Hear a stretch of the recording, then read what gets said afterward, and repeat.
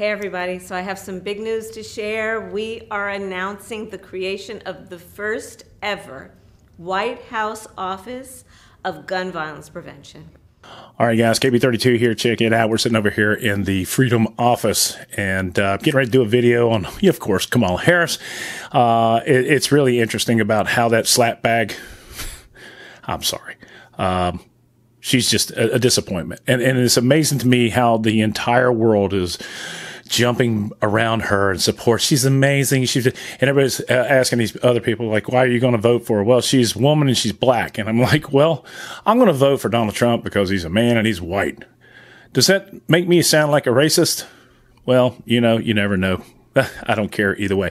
Before we start, there was a Project 3 of 7. A guy was in the SEAL teams. He was a, a breacher? Really cool dude, long-haired hippie, big old long beard. I love him to death. Actually, he's really started watching his videos. He's a cool inspiration, a go-getter, in other words. And was watching a couple of his older videos, and he made me start rethinking or reevaluating my whole approach to how I do things, specific to what's behind me right there. And, yeah, pretty cool dude. 3 of 7 project. If you haven't heard of him, get on over there and take a look at it. All right, so let's get on to this thing. I started thinking about this because if you remember a while back, Biden,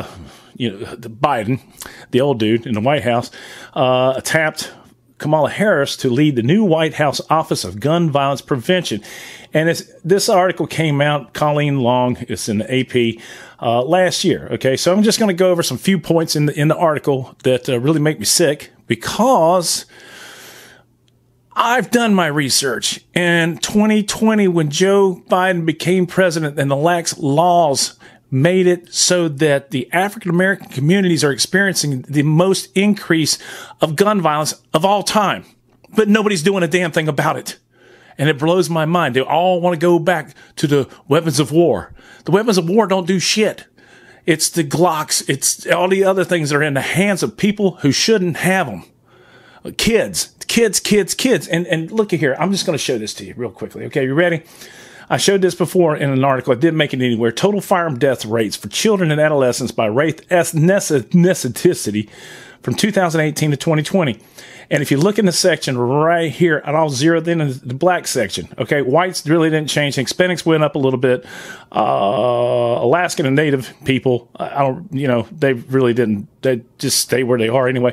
But under the black, adolescent, and children, the increase started in 2020. And then jumped up to an increase, and it's still not stopping in 2023. I hate to see what it's going. So for me to hear that some jackass named Kamala Harris has been assigned for a year now, I want to see how she's done. Show me the statistics, okay? KFF, I think it was KFF, yeah, put out this study. I put the link down below. President Joe Biden has asked Vice President Kamala dumbass Harris to lead the first ever federal Office of Gun Violence Prevention, which will seek to find ways around congressional inaction to stem rising violence. The congressional action should be, let's reestablish the laws that you've pretty much shit-canned, and it should be just fine. How about that, Joey? Harris, a former prosecutor, and I'm so sick and tired of hearing about this prosecutor, and knee dweller, if you know what I'm talking about, has years of experience on the issue and was in the natural fit to lead the effort, White House officials said, adding that the new office to her portfolio means Harris is tasked with some of the highest profile domestic issues, including voting rights and abortions, as well as an increase in migration to the U.S.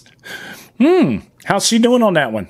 Well, she's done real good. They've increased the migration, illegal migration. These are unlawful people who are in this country.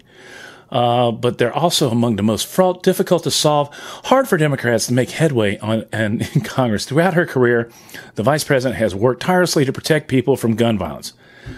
I don't know where this is coming from. A domestic policy aide to Harris. The vice president feels the urgency of this issue on every family as she grieves with and from students across the country who are fighting for their rights to be safe from gun violence. And again, what they're doing is they're going after our beloved AR-15. In order to do this thing is absolutely, the office fulfills a key demand of gun safety activists, blah, blah, blah, blah, blah, blah, blah. Issue front and center, Biden pushes for a ban on so-called assault weapons and works to mobilize voters. Okay, I'm going to quit my bitching.